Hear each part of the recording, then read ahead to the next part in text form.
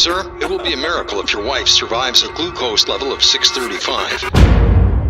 As I watched my doctors give my wife electric shocks, trying to bring back her consciousness for what seemed like an eternity in hell, I felt a tremendous sense of guilt pulling at my heart. Guilt because I had already had every possible chance to help her stop the disease that modern doctors call type 2 diabetes.